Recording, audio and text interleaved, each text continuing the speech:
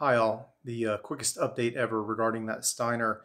I got an email from them on Monday saying they had received it, and they did say that they would be sending regular email updates. So I'm hopeful that I'll get some sort of actual resolution soon, i.e., a new optic in the mail. But it was pretty cool of them to email me and at least let me know they'd gotten it.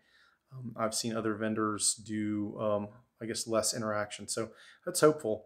I will, if anything else comes of it, I'll let you guys know what I hear when I hear it. And then obviously I'll let you know when I'm testing that optic again after I get my replacement remounted and get going. So hopeful. I'll talk to you guys soon.